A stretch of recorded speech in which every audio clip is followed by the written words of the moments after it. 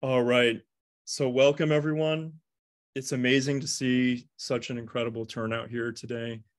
We have folks from all across the country plugging in. We have folks who were friends and comrades of Anne Braden's. We have people from SCEF. We have people from SNCC. It's just really wonderful to have so many people gathered here today.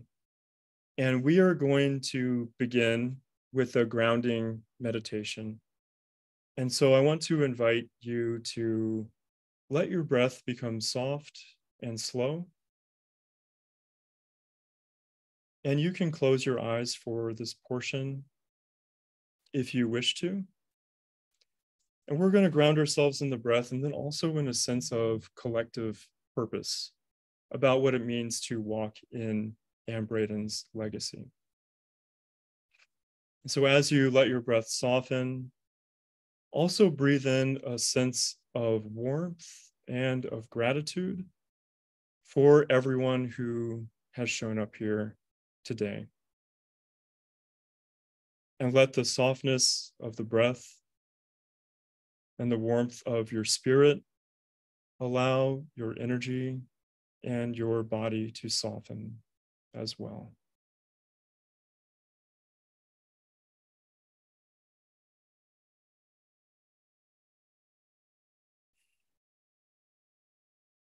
So as you breathe softly, let the jaw soften, let the shoulders relax. And anywhere where you might be holding tension, allow that tension to begin to melt away. And now I invite you to breathe in the following words. Just allow yourself to feel them. On the one hand, we live in times of ascendant fascism. But on the other hand, we are living in a time when more white people than ever before in US history are asking themselves how they can show up for racial justice. It's an incredible historical moment we're living in, full of both peril and possibility. Breathe in to how much possibility this moment holds. Breathe into the purpose and the power that organizing masses of white people for racial justice holds. Now, that work isn't always easy, but we can do it. So to all my white comrades in this room who are organizing white people for racial justice, if we can organize masses of white people for racial justice, we can change how voting happens in this country. That can change and support all of the causes that we hold dear. Breathe in to how much potential that holds. When we organize white people for racial justice, we bring in people with skills and networks, financial resources, which can then be put into the service of supporting Black and Brown-led organizers and organizations. Imagine for a moment a vast expansion of support. Imagine another 1,000, another 10,000, another 100,000 white people taking leadership from Black and Brown communities and leveraging their resources in the service of those communities. Breathe in to how much potential that holds. If we were to organize enough white people for racial justice, we'd pull the rug right out from under systems of racial inequity that depend on white silence, white ignorance, white inaction, and outright support of white supremacy. Visualize pulling that rug right out from under those systems of racial oppression by turning white people powerfully against those systems. Breathe in to how much potential that holds. And now I invite you to open your eyes if you had them closed, and to look at everyone in this room. Look at everyone in this room and smile at them and say a silent thank you in your I'm trying to take myself off spotlight here so you can actually see each other. Give me 1 second.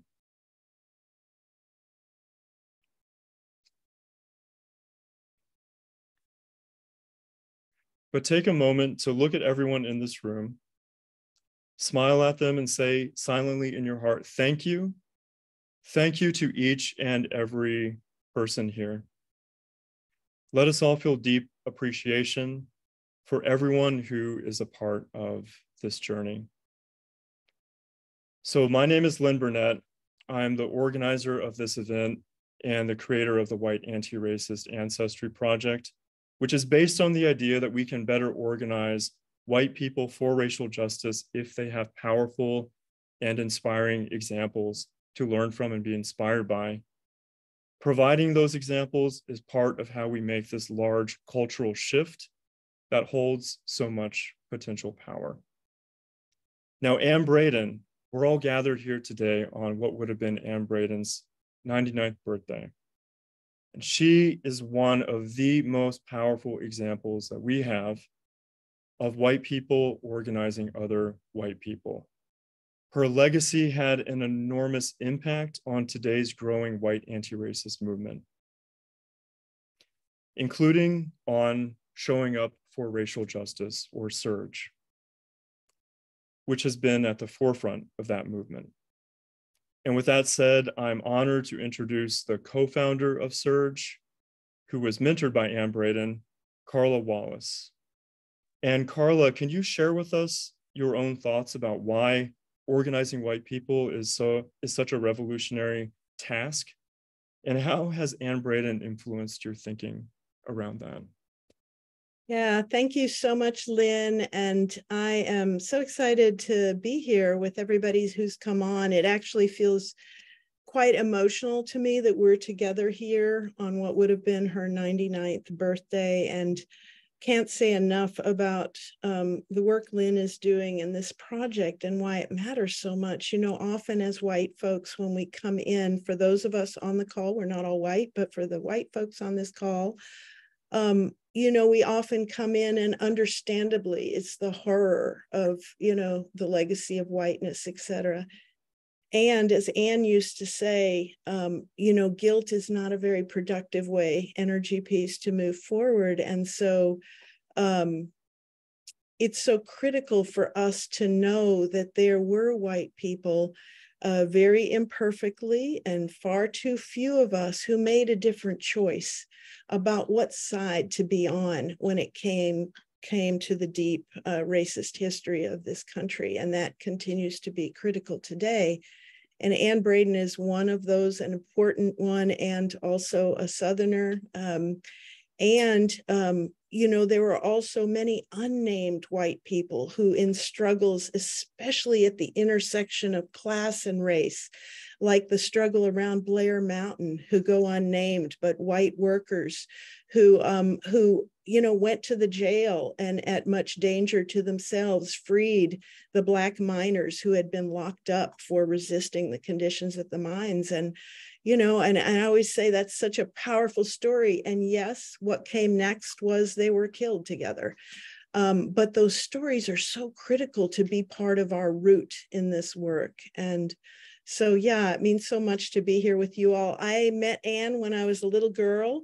And from the beginning, I could feel her fiery, passionate caring about the possibility of a different world. And as a child, you know, born to grandparents who were part of the anti-Nazi resistance, and my family who was involved in the civil rights movement, It was just really powerful and compelling when I met her and her husband, Carl Braden. And we went from being where I was mentored by her to becoming friends and comrades. And her influence on me around the responsibility of those of us who are white to take on the task of organizing other white folks was very deep. Before SURJ, I helped co-found the Fairness Campaign, which was around LGBTQ justice. But in that work, we brought in a whole bunch of white people, and we centered the fight against racial injustice, because we knew we can't win queer rights or really anything in this country without putting race at the center, because that's what this country was built on.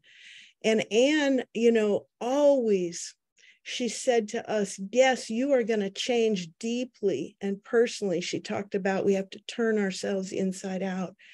But she also always said, yes, personal change, but there has to be systemic change. It is not enough for us to go on a personal journey to become a better white person, but that we also have to be deeply engaged in the struggles to make the changes around police violence and affordable housing and environmental injustice, all the things that we need, the care for our earth, all the things that it turns out that it is white people overwhelmingly who are blocking all those paths to change. So whatever the issue is that we care about, if we're not addressing race, we are not going to get there. And she says, we had to deal, I want to bring a couple of quotes from her own words. We had to deal with the fact that our whole society was wrong, that it had to be totally turned upside down. Racism is not some wart on the body politic, Anne told us. It has to be pulled up by its roots. And so that's going way beyond like personal transformation. It's saying it has to be pulled up by the roots. And she saw that as deeply interconnected, and we do in SURJ too, with both undermining the system of white supremacy and understanding that we're not going to end racism under capitalism. And she said, poor white people, like poor Black people, are ill-fed, ill-housed, lacking in opportunities for education, medical care, political expression. But what I think we are recognizing is that white people will never solve these problems unless they find a way to unite with the Black movement seeking the same things. All of Southern history proves that to be the case. And one of the roots of the work that I do, and I want to say a special love out to the SURJ folks, it's not easy work, but it's such critical work. But the call for us, those of us who are white, to organize white people, it didn't just come when we formed SURJ, after the election of the first Black president, the tremendous backlash, people of color and others were saying, what are you white people doing to respond to this? It really goes back over 50 years, I think almost 60 now, to the Southern Nonviolent Coordinating Committee putting out a call for white people to organize our own, to Malcolm X and the Black Panthers saying, yeah, that's great that you're here with us, but the white people who are really interested in supporting the struggle need to go to where the racism lives in our families, our neighborhoods, our faith spaces. And so SURJ has really been a response to that half-century ago call for us to do this work, and why we need to bring in white people.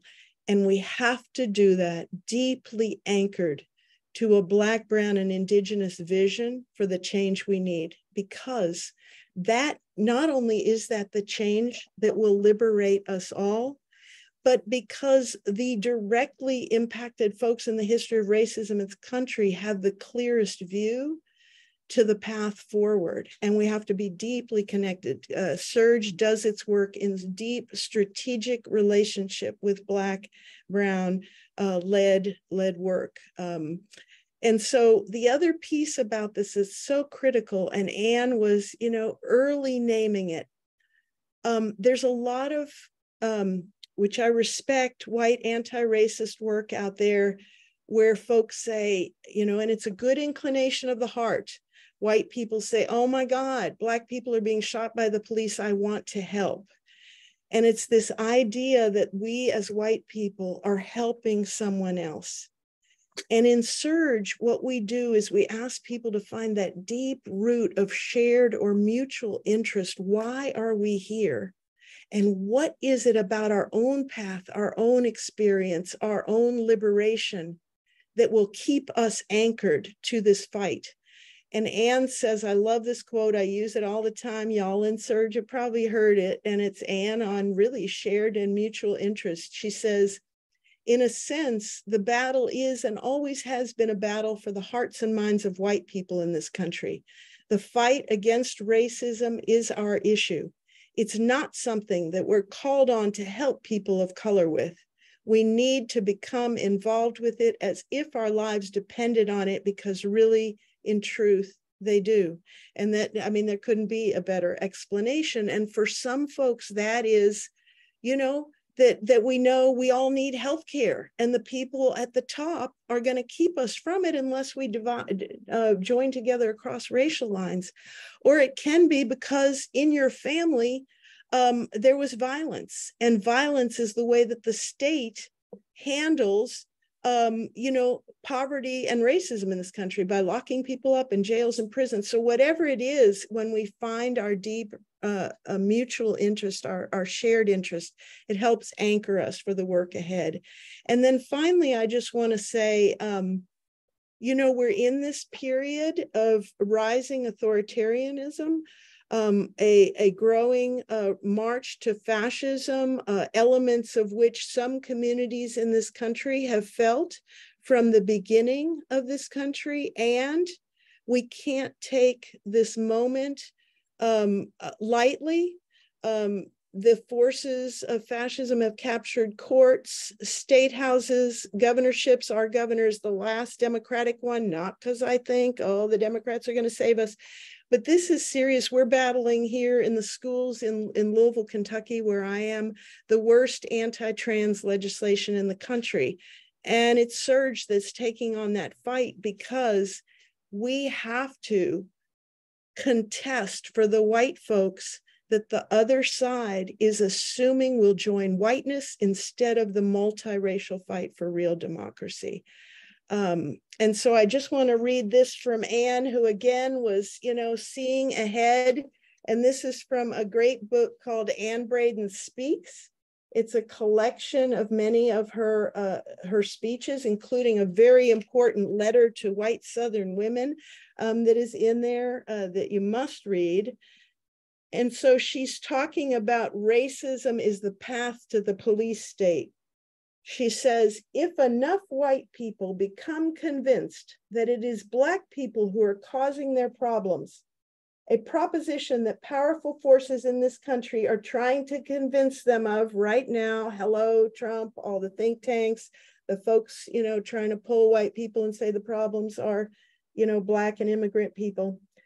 It says, then they have a frightening enemy that is right here at home. And under that circumstance, they could literally buy a police state. That is your potential mass base for racism in this country. And so what she's saying is racism is the path in, and that's what we see along with these other ways to divide, but it is the go-to with white people to convince them that, or convince us that we have more in common with whiteness and a support for those at the top than we do with Black and brown and indigenous people. And it's exciting because we're finding that when we actually talk to people in the rural, in the small towns, working class white folks understand or are open to the journey to understand that it's the people at the top who are making their families not have what they need, and not Black and people of color. It's not easy work. But if we're not talking to people, then we wonder why folks are pushed in the other direction. So Cate Fosl is Anne's biographer. And she is the writer of the very important biography that Lynn mentioned, Subversive Southerner. She's a brilliant historian, a feminist who is deeply influenced by the wonderful work and personhood of Robin D.G. Kelley. She is also the co-founder of the Anne Braden Institute for Social Justice Research at the University of Louisville. And Cate saved Anne's book collections, the ones that were taken, during the attack on her and Carl. And there's an amazing book collection at the Institute. And she's an active part of the struggle for change throughout the South and here in Louisville. I count Cate among the people who I turn to for guidance, and she is a dear, dear friend. And it's my honor to bring on Cate Fosl. Gosh, thank you. Thank you, Carla. Thank you so much. And you really are a hard act to follow, but I'll try.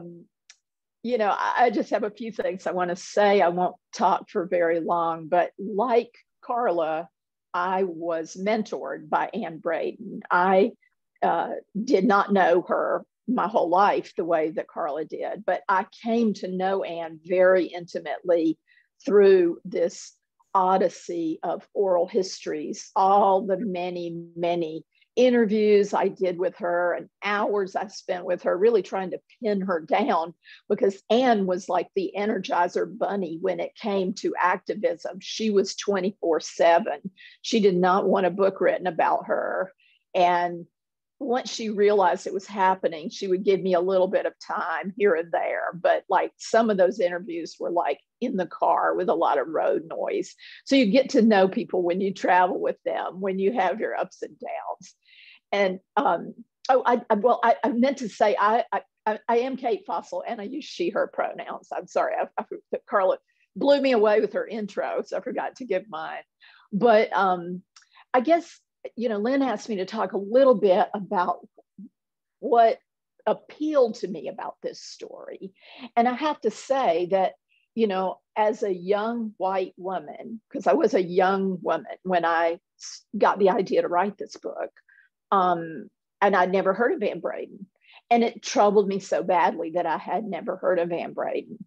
And then I heard Anne Braden speak at the very first demonstration I ever went to in my life, which was in 1979, dating myself here, against the murders of the Communist Worker Party activists, the anti-racist activists in Greensboro, North Carolina. And when I heard Anne's voice, I was really, something changed in me, because I had never known that there were white Southern women who were anti-racist like that. It was powerful. And so like one thing led to the other, and I became her biographer later after that. I mean, it was a dramatic story. Anne's story is very dramatic. And if you haven't read it, you can read my book, or you can read Anne's own book, which is how I discovered Anne again after I'd heard her. There's Carla showing it. Yes, The Wall Between is a very powerful book that was written in 1958, and it's just as relevant today as it was then, especially with the epilogue that she added to it. So I think, but how is Anne so relevant to us right now? I think that's one of the things that's bringing all of us here. I mean, many of you knew Anne, and I do want to shout out to the SNCC activists and SCEF activists that are here in this crowd today, because as Carla mentioned, those folks all knew Anne. They all knew Anne, and they helped resurrect Anne from the pariah status that she held, she and her husband, Carl, even in the movement. So I'm not going to take up your all's time. We're not really here to talk about history.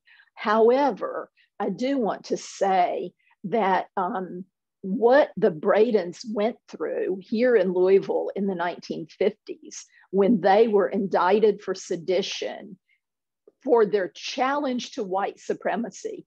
And then the charges against them were all about communism. They weren't really about racism. It was like covert racism. But they were so demonized here that they had to be reclaimed by a younger generation, which was the SNCC and SCEF youth of the 1960s.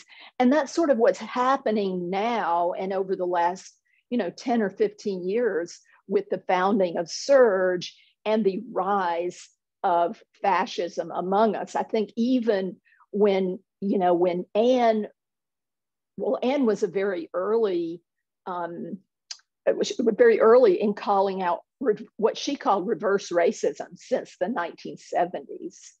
And I think that even in the time Anne died in 2006, you couldn't imagine, I couldn't imagine, and I don't even think she could imagine the rise of this very virulent, very open, very brutal and brash form of white supremacy that we saw with the advent of our 45th president. And so I guess I want to, Carla read some passages from Anne. I was very proud to have the incredible Black feminist, anti-racist leader, Angela Davis, write the foreword to my book. And that book is now 21 years old, okay? And so at the moment that Angela wrote that foreword, at that moment, we had George Bush for the president. We were in the aftermath of the September 11th, attacks. And that was the start of the new war on terrorism. And so here's what Angela had to say. When Cate Fosl and Anne Braden began collaborating on this history of Anne's radical activism during the Cold War years, they could not have predicted how dramatically it would resonate with current political conditions. This riveting account of dangerous alliances across racial boundaries can now be read as an incisive reflection on the importance of challenging the Bush administration's aggressive policies in the aftermath of the 2001 attack on the World Trade Center.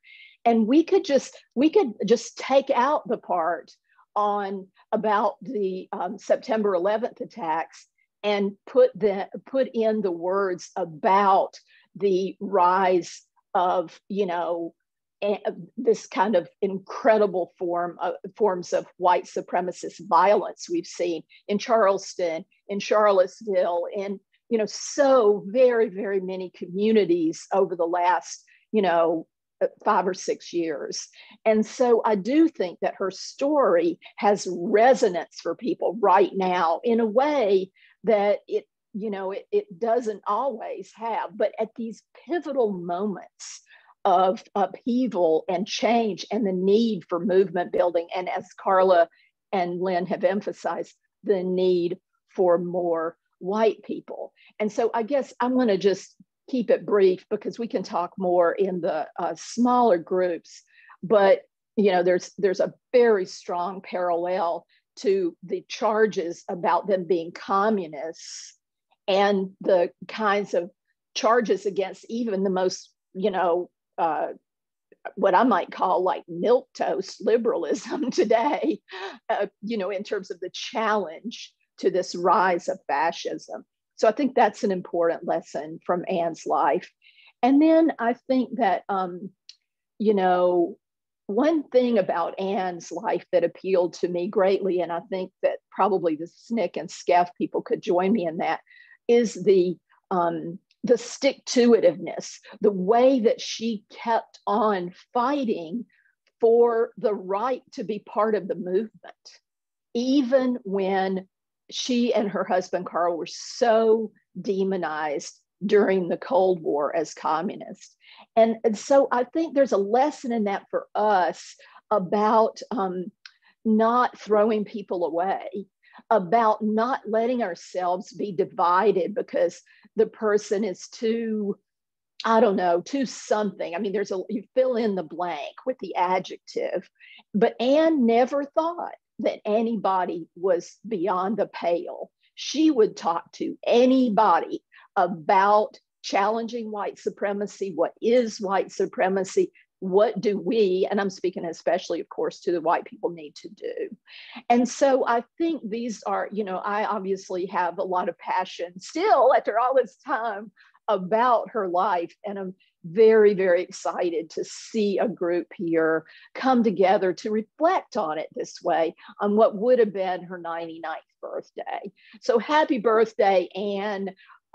You're up there watching over us. And the last thing I want to close with is to just say that in Anne's language, in Anne Braden's language, that what we are doing in convening here today, what you all are doing, many of you work with SURJ and other organizations around the country, we are part of the other, what she called the other America.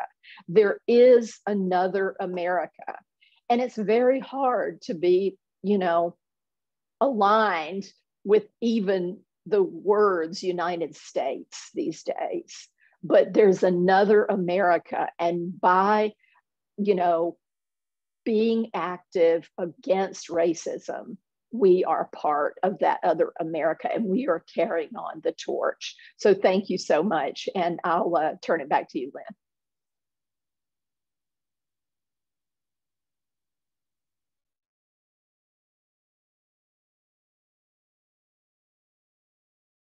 Thank you.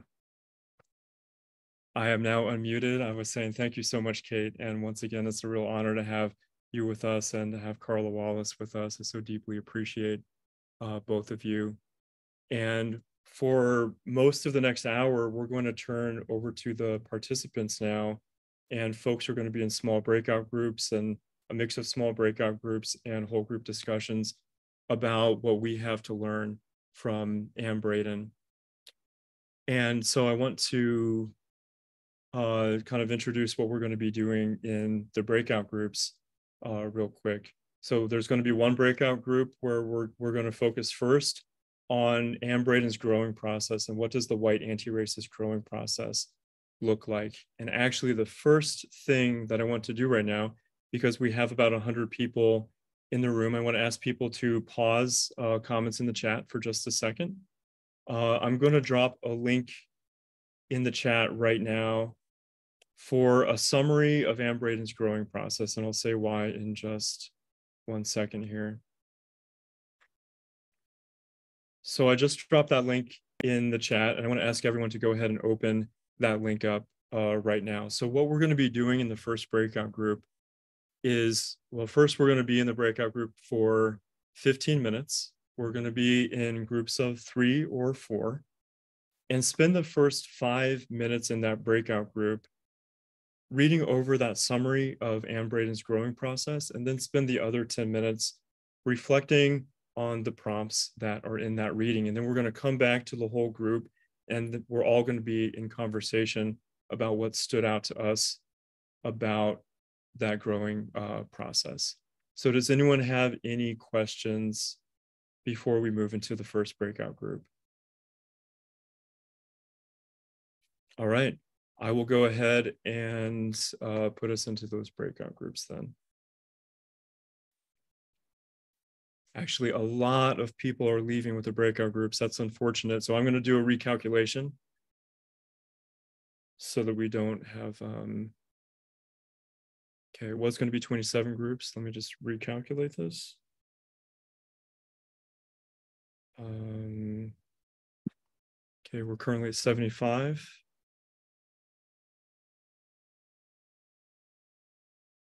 Okay, we're going to have 19 groups. So I'll see you all back here in 15 minutes. I'm going.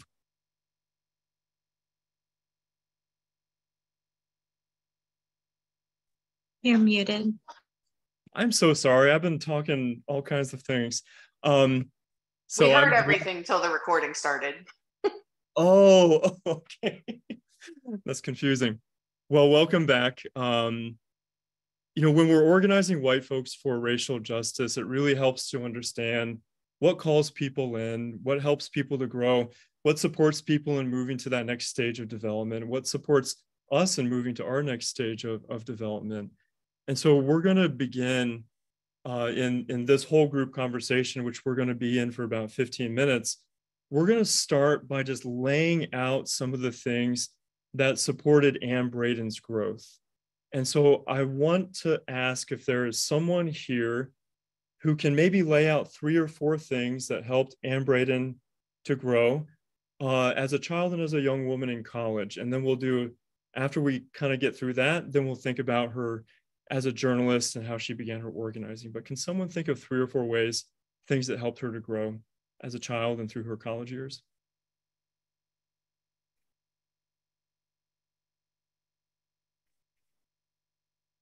And please feel free either to use the raise hand emoji, which you could find at the bottom of the screen, or go ahead and just feel free to speak your voice. Yeah, Cindy, thanks for helping us get the ball rolling. Well, so I didn't say this, but somebody else in my breakout room said what really resonated for me: curiosity, willingness to engage, willingness to find out more about people that she didn't have anything in common with, and being a lifelong learner. And again, that was not me who came up with that, but it made a lot of sense to me. So. And I think for Anne specifically, when she met Harriet Fitzgerald, and then Harriet Fitzgerald had her at that dinner with the first Black person she'd ever been with, and she was like, oh, this is just a human. There's no reason we should be separate. So I think that was huge as far as helping her to grow. Thank you, Abby. And Betsy. It didn't come in this little excerpt we just read, but in the previous reading, I was really struck with her Christianity, because that's not a source I ordinarily look to, but clearly she really was holding Christianity to account to be what it really says it is. And that she felt like, and I was surprised at how strong, how her Christian beliefs really supported her throughout her life with all the different adversities she faced. So that's not a source that I would have been looking for. And so I was very impressed with that. Thank you, Betsy. And also good to see someone from the Black Movement Thought Group in the house to talk about Anne Braden with us. And Diggs, thank you for adding more. One other thing, I think that her having a community and like mentors and people that she could come out of like the isolation and commune with and conversate with and learn from. That seemed pretty formative for her as well as other people in our group. Yeah, thank you so much. That's so important. And Vern, what are your thoughts? Sorry, I'm not that great with the technology either. I should be. I'm a teacher, but I live in Evanston, Wyoming, and I can really identify with, in a little bit different way. She was around Black people when she was younger, but I am not even around any Black people. I have one Black friend, and I think there are maybe 15 Black people in Evanston, Wyoming, where I live, in a town of 10,000. And so my opportunities to interact with Black people are very limited. I would really like to be able to find Black friends that I could actually connect with. Thank you for sharing, Vern. And we're going to go Alexandra Monk and then Larry Rubin. What are your thoughts?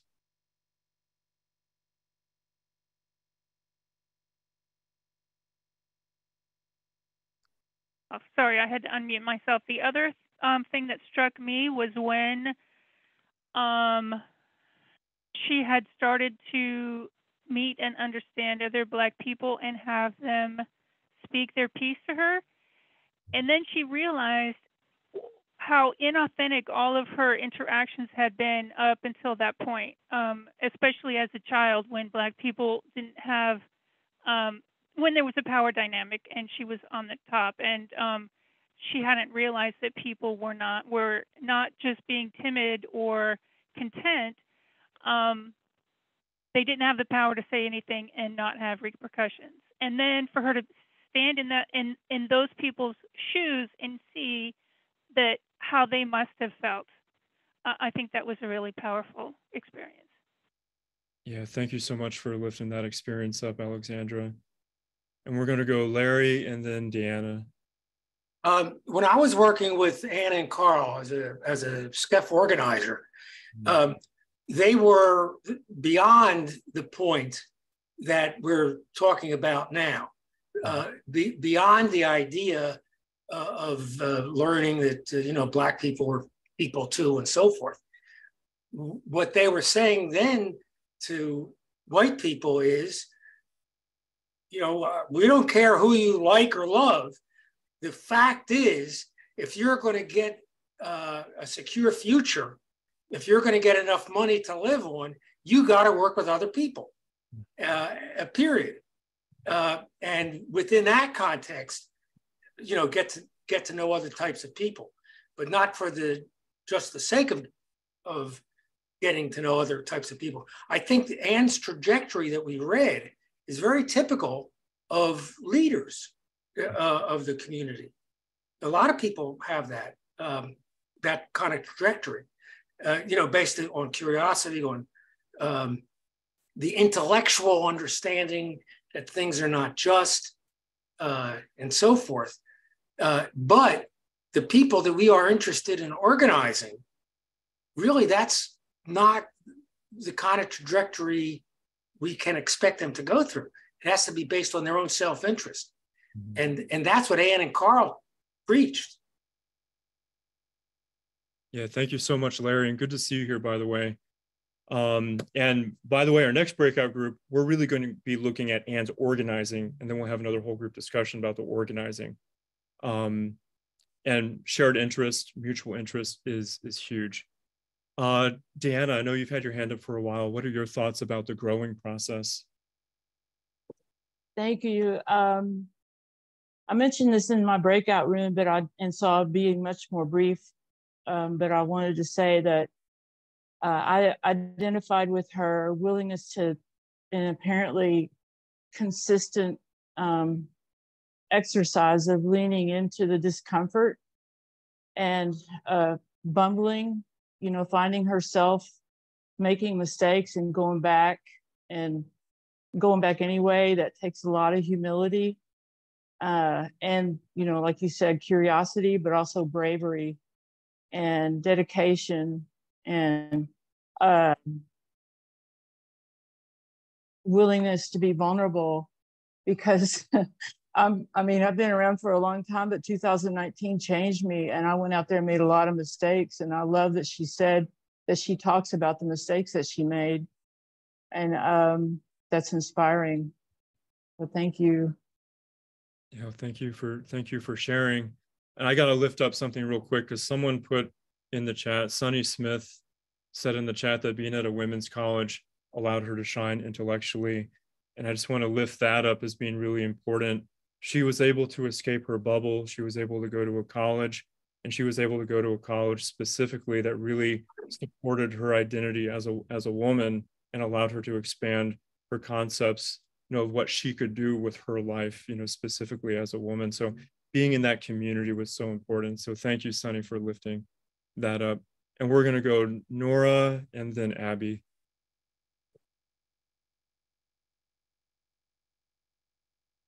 Okay, there, I'm unmuted. Hi, thank you. Well, close related to that, and her time in college was one of the things that really struck out to me was that it was in a community of people who were creative and artists and journalists, and that kind of space to imagine a different way of being. Carla mentioned that in her introduction, and so did you, Lynn. That openness to another way of thinking and another way of imagining, I think can't be understated either. Although, of course, then, as it says in the thing, then she needed to actually do something about that, not stay just in that creative head. But yeah, thank you so much for that, Nora. And Carla Wallace in the chat says, having the space to imagine another world. Abby Young, and then Jacob, and then after that, we're going to pivot to a slightly different question. I just wanted to add on to that, saying that was a really, aside from just having incredible personal integrity in her early years, being able to visualize that out of isolation was tremendously important. And as we talked in our breakout group, I think isolation is something we really have to work on as white people. Going to college for me was the same situation in the 60s. My God, what's happening in the South? I had no idea. I never learned this. This is not happening. This is not real. And so having community to understand what else is happening and get into another world, as Carla said, is tremendous, and to have mentors with that. So I just support our staying in community, this one, and continuing, because that's the way we make it through. Thank you so much, Abby. And Jacob, what are your thoughts? Just a really basic one, and that she grew up in a community, and it happened to be a white community, but we all grow up in some form of community, and it's not going to represent the full diversity of the world. It's not possible. And so for all of us, for every child that's ever born, there's going to be a journey. I'm raising my kids in a fairly diverse community for me, right? But it represents the diversity that's available in Kansas City, right? So there's going to be a growing process for everyone. So in just 1 second, I want to ask people to reflect on what your own growing edges might be, and what might support your own growth. But before we ask that question, I'm just going to kind of reflect back to everyone what has been shared already. Someone mentioned Christianity. She had a spiritual path, that really helped to guide her, which was important to Anne for her entire life. She was able to step outside of her bubble. She was able to break away from a segregationist upbringing. A big part of that was being able to have a new experience outside of that, an artistic circle where people were breaking norms, a mentor in the form of Harriet Fitzgerald, who was able to organize a meeting with a Black woman so that Anne was able to break that segregationist barrier, to feel what that was like. And then also some things that haven't been mentioned I want to lift up. Directly witnessing racial oppression as a journalist, seeing that with her own eyes, that was a really important thing for her. And for me, that moment, there were many moments before this of a lesser degree, but for me it was teaching incarcerated kids, getting closer to oppression, getting closer to witnessing has been important for a lot of us. And then many of you have just mentioned how important it was not to be isolated. And of course, she joins this union. She meets her husband, Carl Braden. And along the way, she has lots of support, lots of feedback, lots of opportunities to mess up, but also to have people hold her and give her the opportunity to learn from some of the mistakes that she was making. I want to take a moment. We're going to go into another breakout group soon. But let's all take a moment to just reflect for a second on what our own growing edge might be and what might support us in taking the next step forward on our own path. So I just want to invite us to all hold space for a second. Take a couple of breaths if you want to. Just allow yourself to feel into what that might be. And because we have so many people here, we still have over 70 people, I want to invite folks to put that in the chat, what that growing edge might be. and what might support you in that. And let's see collectively that way, kind of what is alive for folks in the group. So if everyone could take a moment to reflect and put that in the chat.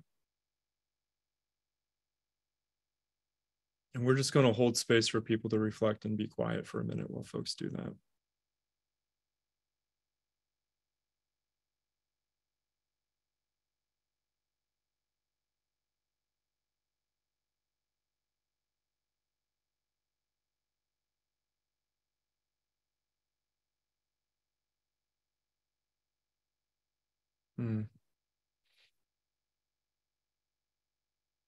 So someone writes, overcoming isolation is my big challenge. SURJ is a great help. Overcoming and letting go of my anxiety of doing it wrong. Someone writes, that's their growing edge. Someone writes, something that would support them is a community that is committed to doing the work. Someone mentions the importance of mentorship, that they feel like they could use a mentor. And some of us can be mentors, and some of us need mentorship, and I think probably most of us need both. Someone says seeking out personal interactions with people of other races and ethnicities.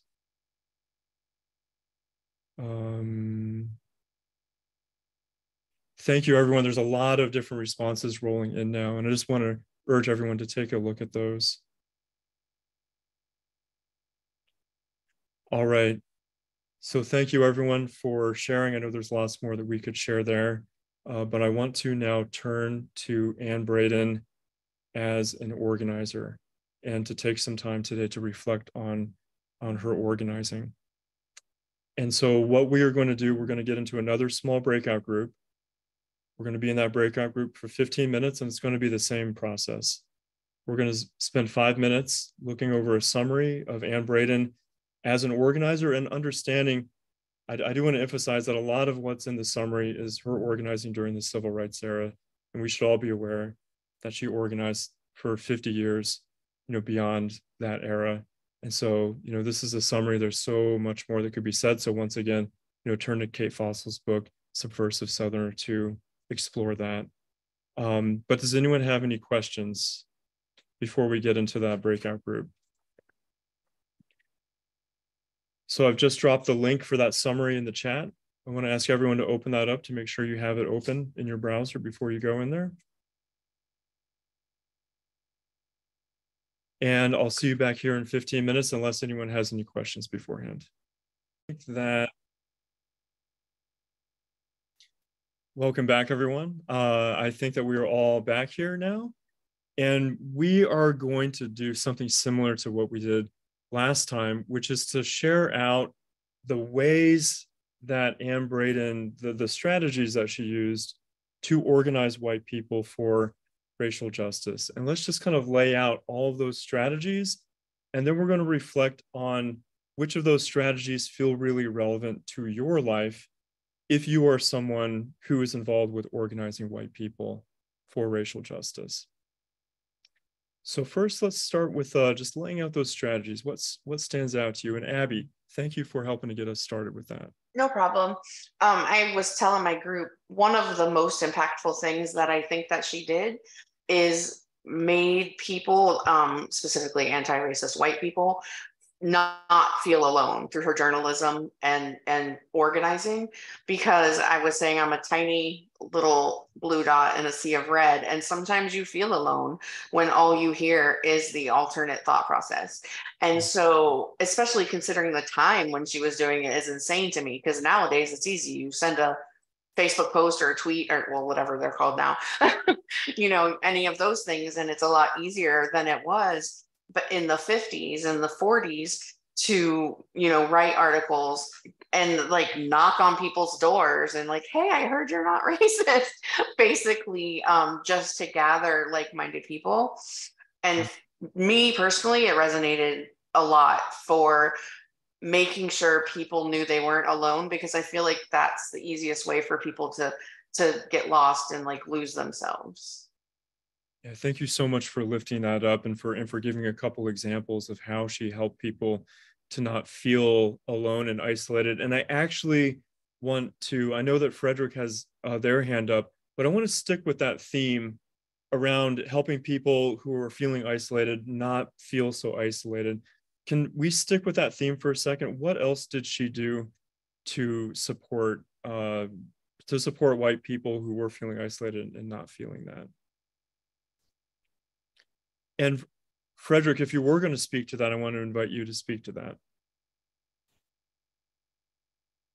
I think one of the things that struck me as a community organizer was her willingness to like go out and do the work of, you know, introducing herself, like being the catalyst to bring people into the movement.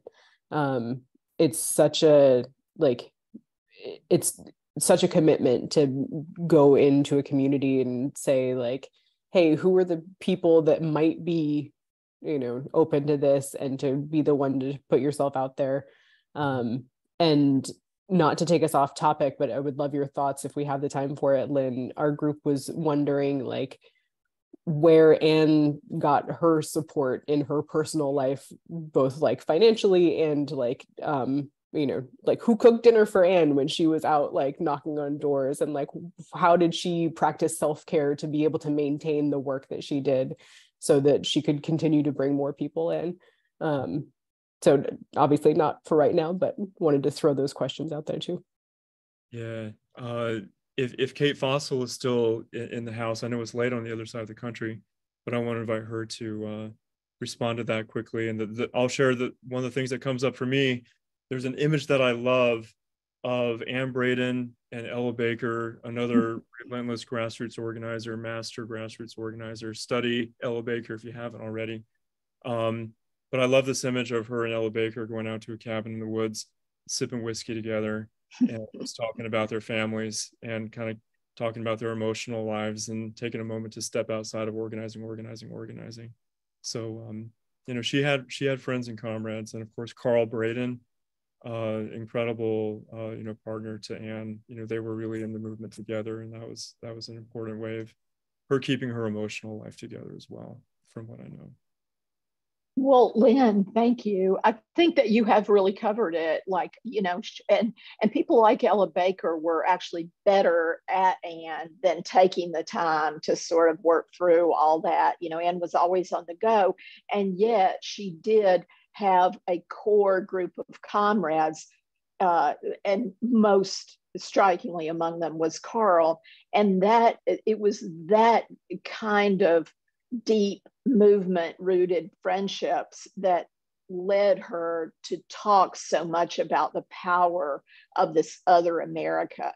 Because when she would travel, I mean, someone talked about like what sustained her, who sustained her. There were little pockets of people in Boston, in New York, in Detroit, in San Francisco, in LA, in Atlanta, and those networks, and she had a bigger network still here in Louisville, marginal as it was in a way. And so those people formed the basis for her powerful holding on to that idea of the other America. So thanks for calling on me. I was just writing a message in the chat. I do have to get off. I did not get a chance to have dinner before this, but this has been an amazing conversation and I really enjoyed it. And it's so wonderful to see faces like Zahara and just people that I like know of or revere or have met briefly or saw at a conference. And it's inspiring to see how many of you are out there doing this work. So thank you for having me so much. And if anybody wants to reach me, I just retired from the University of Louisville, but you can still reach me on that email. And so don't hesitate to you know, write to me if I can be of service to any of you. And Lynn, thanks again.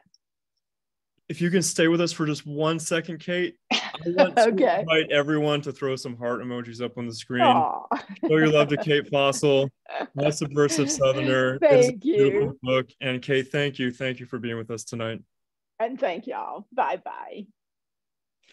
All right, we're going to continue this conversation of who was Anne Braden as an organizer? What are some other things that she did to organize white folks?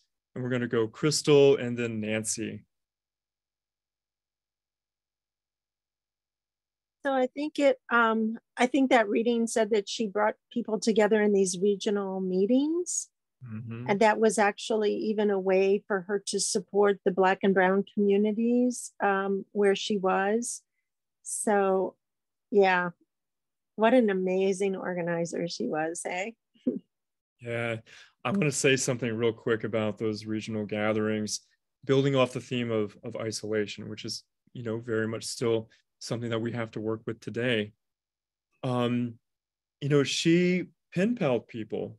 She identified people of like mind, and she really actively put them in touch with each other so they could call each other, write each other letters. But then she knew that it was really important to meet face to face and to have that more human connection too. So she hosted those regional gatherings as well, which I think is so important for all of us to have moments where we can all get together and really commune together and get to know each other. And of course, those were also ways that white folks from across a certain region could also meet with key Black organizers from a certain region and get to know one another too. So that was hugely important. And Nancy, I know that you were next there. Yeah, thank you, Lynn. I was going to say the regional gatherings and also just compiling mailing lists, which, back then was, again, harder than it maybe is now, compiling and keeping them up. And I love the pen pal idea. I don't think I had heard that before, because that, especially in times that are dangerous for people to get together, that's a really good way to keep connections. So I'm going to think about ways of doing that here. Nancy, it's good to see you, by the way. Thank you, Lynn. It's a pleasure. What are some other things that Anne Braden did to help organize white people for racial justice that we have not named yet? I'm not sure if anyone said it. Was I supposed to raise my hand? I'm sorry. Oh, no, it's fine, CJ. Okay. I wasn't sure if anybody said it, but she also became the liaison between the white community and the Black community by being on the editorial board of a Black newspaper. It's important that white people don't try and overtake a Black organization, but by seeing what the priorities are and the discussion, she can then lead white people to work in harmony or conjunction of those priorities. So. Yeah, thank you, CJ. Don Manning Miller, I say that someone asked a question about a database. I'm kind of wondering, it'd be nice to hear from an old SCEF person. Could you say a little bit about that? About the database? Someone was curious. I just made a note, tongue-in-cheek note with the true statement that the database was on 3x5 cards, in a big long box. So it wasn't quite as convenient and easy to use as our computer list today. And there was more than one. One was the activist list, and then another was the supporters list, the list of supporters in the North. And, we would all do our turns going north and talking to white liberals and radicals and leftists and talking about what was going on in the South and trying to get money from them and so on. So I remember I've spent many a night in New York City in somebody's living room going through those 3x5 cards and calling folks out in Connecticut and setting up meetings and going to beg for money. Yeah. Don, thank you for that. It's great to see you here. What are some other things that Anne Braden did to organize white folks for racial justice? And then in a second, we're going to start to think about, are any of those things that we could do or that we could learn from, or we could maybe adjust a little bit in our own efforts to organize white folks? Well, one of the things that I thought, the things that have been listed are all really important things, and Anne Braden was a master at doing those things. And I knew Anne, and she didn't mentor me. I knew Ella Baker, she did not mentor me. People who had been mentored by them were people, I guess, mentored me. I was around them, and they told me I was a fool for doing this and showed me how to do that and all the rest of it. Don's somebody I've known since back then, and I went through those cards too. I remember Walter Collins, who was the executive director when toward the end of SCEF, said he didn't think it ought to be put on computers. It's just too easy to steal. And it was harder to steal those 3x5 cards for the government to seize them and so forth. So, it may be easy, but it's also easy for somebody to snatch that. One of the things that came up in the group I was in, the small group I was in the last time, I think all these things we've been mentioning, networking and supportive and all that of each other. But one of the things that I think is really important, and I do not know what Anne Braden did with respect to this, and that is, what did she say to somebody? How did she approach an individual white person who may even be a Klan member, right? And that has happened. I mean, I know people who did that and were able to turn Klan members into allies. And so I think that's a thing that I don't know. I don't know what, and from my experience, I don't think there's any particular magic way to do it. The only recommendation I made was, I think when you start out with somebody, it's important to do one-on-one conversations. I think there's a lot of traps that you can avoid if you do that. That doesn't mean you never get together as a group, but I think when your initial conversations, it's really important to have it one-on-one. You can dive a lot deeper. You don't have all the noise that can take place if you've got several people. Some of it malicious noise and some of it just inadvertent noise. But that's my experience. I don't know what Anne Braden said, and frankly, I don't think there's a thing that you say exactly. Yeah. So. That is really a great question, John. And by the way, I'd love to be in touch later after this gathering too.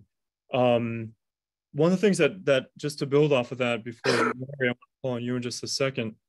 But I think of how Anne Braden was able to build her strong connections with Black freedom struggle communities, partly in her capacity as a journalist and lifting up their voices and thereby building a relationship that way and asking them who were the sympathetic white folks who they knew in their region. I know she was knocking on a lot of doors and calling a lot of white folks who were already sympathetic, and kind of beginning with that, identifying the folks who were ready to move or potentially might be ready to move and kind of starting with those folks. But I'd be really curious if anyone does know what those conversations look like. Please get in touch with me. Maybe there's a way to lift up those examples. Well, remember what SNCC asked, what SNCC told the white people who were in SNCC. I wasn't in SNCC, but I was around people who had been in SNCC. And this was reflected in the Southern Patriot and in SCEF. We were asked by the Black community to go into our communities and organize people in our community to be in support of, I'm not quoting this, but in support of basically the Black liberation struggle. And that was the ask. And so that's and I've been working on that. I know Don and other people have been working on that for a long time. And it's still a pretty big ask. It's still a pretty big ask. Yeah.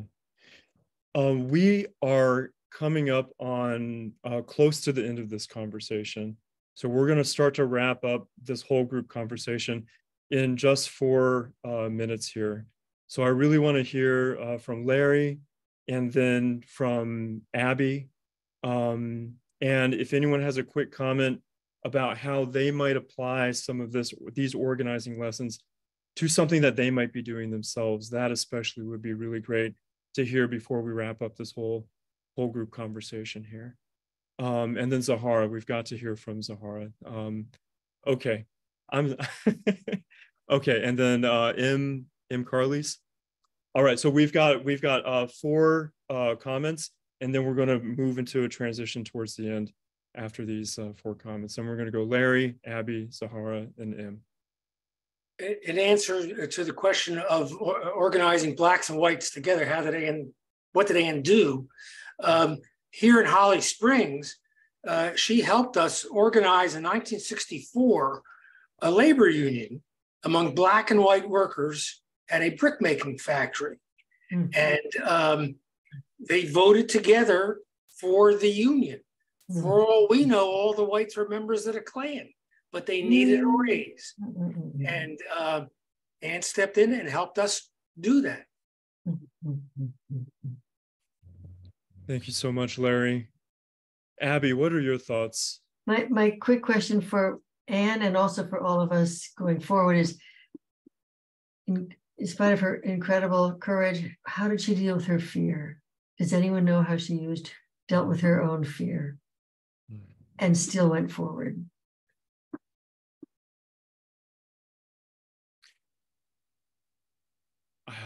I would love if someone does know here, that would be amazing. How she what? Well, I didn't hear the question. How she dealt with her own fear. I am going up against something that could kill me and I'm going to still do it. How did she keep doing that? Well, I think we learned today, even though I wasn't here all day, that she did go to an African-American college, right? No, she went to a women's college. She ended up going to I'm going to have to look that up, but from what I understood, she went to an African-American college where 2 men were killed on campus.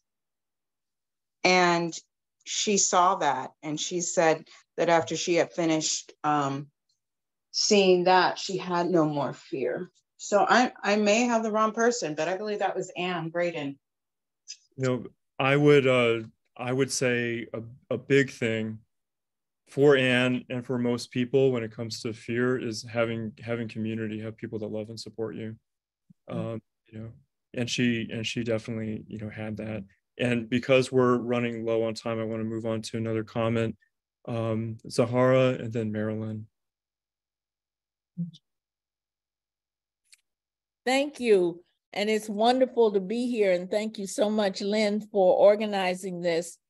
I knew Anne Braden, and I just wanted to follow up with what John said. John Ratcliffe was that in SNCC, when you know, a group of us suggested that the white comrades should go into the white community to organize in 1966. You know, there was quite a bit of pushback, and not to mention that, you know, Stokely had said Black Power, and so that all got hooked up, and some of us were being called reverse racist and all of that. But when I look back now, and of course we had a number of white comrades who did go and form what we were calling the White Folks Project, and they did go into communities, and they were treated even worse than we had been treated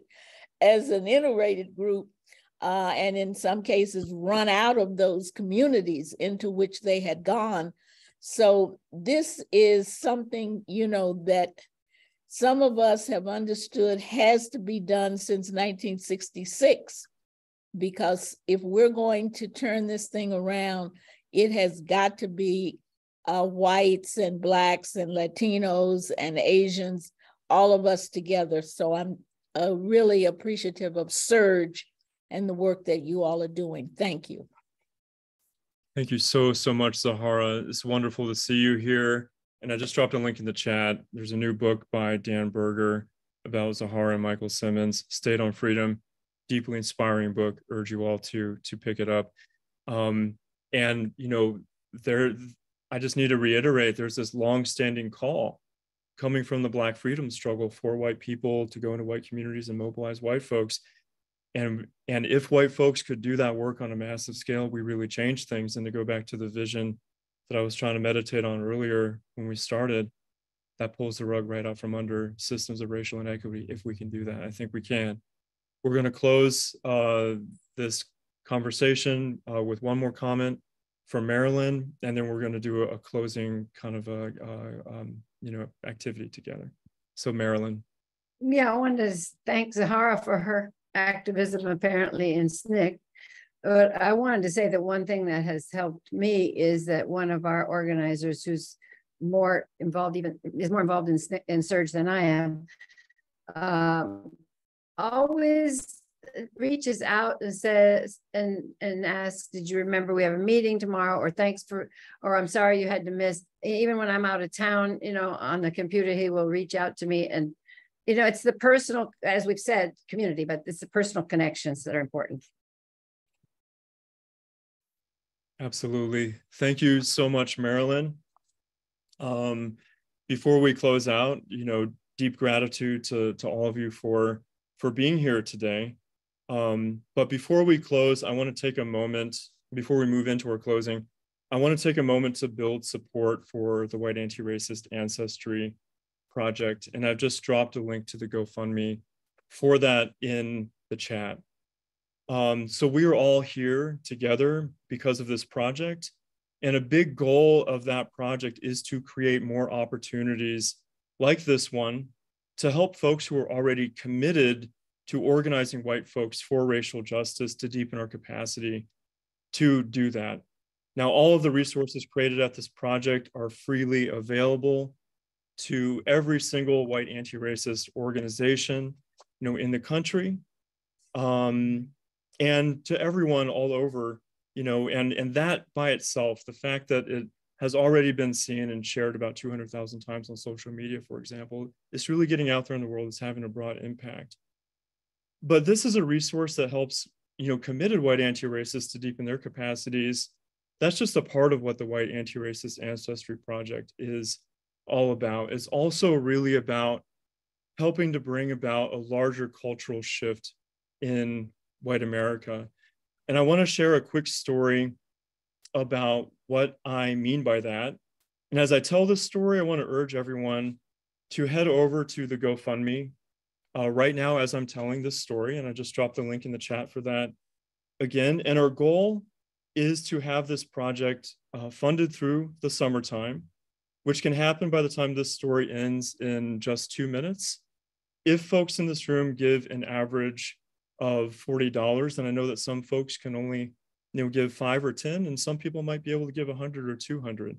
But I ask you guys to stretch, to give to this project, and we'll return here in 2 minutes. But I hope folks are going over there right now to make those donations as I tell this story about why this project is really important. So 3 months after founding this project 2.5 years ago, a middle school teacher reached out to me.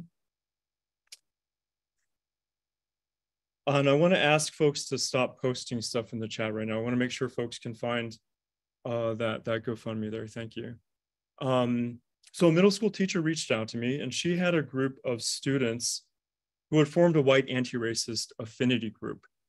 And she thought that my project should be of support to her students. And so I sent those students 5 short stories that I had written. They were each 1 page each, about 5 different figures.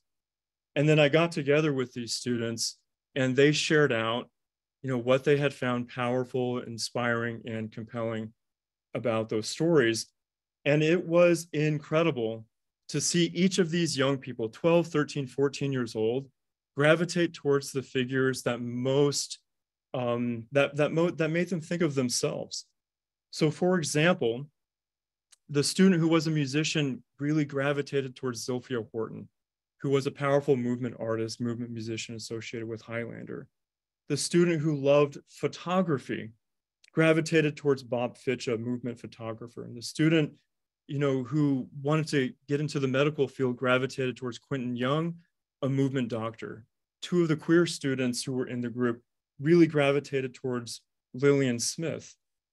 And what's so powerful about seeing this and witnessing this was that a lot of these white students had been really unsure about what their role in racial justice might be as white people, and seeing these figures who they could really identify with helped them, you know, was something that gave them hope and something that gave them inspiration. And it really quickly helped them see new ways that they could put their passions and their skills into the service of racial justice. Now, since that time, I've offered over 40 workshops on white anti-racist history. And in many of those workshops, parents who are raising white kids say that they've been looking for the kind of resources that I'm developing at the White Antiracist Ancestry Project. And so this project is about helping committed white anti-racists cultivate themselves, but it's also about creating resources that can help us raise a white anti-racist generation. And it's about creating resources that can help us call average white Americans into this work. And if we can do that, if we can call enough white folks into this work by providing them with opportunities to see their role in this work, that's part of how we pull the rug right out from under systems of racial inequity, as I mentioned just a little while ago. So once again, I hope that folks have been over there at the GoFundMe as I told the story, contributing. It would be wonderful to get this project funded, through the summertime. And we can check in on where we're at with those donations in just a minute. But for now, I want to call people back to the room to close out in kind of closing grounding together. And if you are someone who knew Anne Braden personally, I also want to invite you to stay beyond the closing so that folks who knew Anne can also have some time to be in community together. Sure. And so I want to invite folks to feel into what is feeling most alive for you from our 2 hours together today. And breathe into that. Let yourself feel into what is alive for you. What are you taking from this workshop?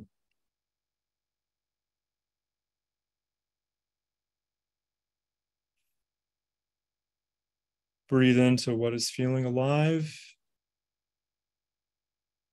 And then let's take a moment to hear from just 5 people about what it is that you're taking from this workshop today.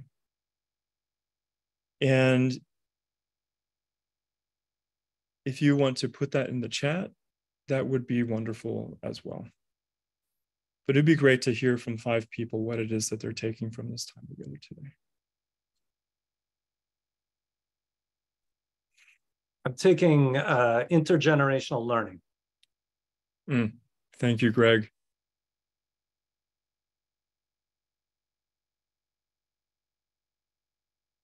Someone says hope. Someone says courage and community. What else are you taking with you today? Yeah, I would love to just say that I'm very inspired and encouraged and feel like there's like an ebb and flow in this work, and there are moments of backlash and retrenchment and can easily get discouraged. And it's community and storytelling and examples of bravery like Anne's and like so many people here that really nourish me and keep me encouraged for the long haul. So, and I'll just say I have an iron in the fire around a White Anti-Racist Youth Summit project here locally in DC, and would love to connect with folks because it's needed. We need to create belonging for young white people in this work. So anyway, much love, everyone. I want to take a moment to really, really encourage people. If you're interested in organizing white youth, definitely reach out to Jason. And once again, that's part of the long haul work is making sure that we're raising that white anti-racist generation. And we really, really need all the, anything we could do to do that, we need to be doing that. So please reach out to Jason. And once again, hope that the work that I'm doing inspires you to support, that as well. A lot of great comments coming in the chat, the importance of relationships, the importance of mentorship, the sense of continuity over time, the importance of having a sense of having some kind of lineage, having an expanded sense of possibility. And Jason also just put his email in the chat if you want to reach out to him, if you're interested, once again, in organizing white youth for racial justice. All right, everyone. It has been a true blessing to be with you all tonight. I see Zahara, you just had your hand up. So yes, please. And you're muted. Just very quickly, I've never been more encouraged than I was seeing all of the white young people who marched in the Black Lives Matter movements across the country. You know, they said these demonstrations were the largest we have ever had in this country. And in many instances, you know, in these towns, it was like almost all white people marching with Black Lives Matter signs. And it was just so encouraging. But at the same time, I believe that this is one of the reasons we have had this tremendous pushback, because there is fear of young white people giving up on the white supremacist project. Thank you. Thank you. Thank you so much, Zahara. And once again, to harken back to the opening meditation, we live in historically important times, and that's true for many, many, many, many reasons. But one of them is that there is a greater possibility right now than ever before to organize white people for racial justice.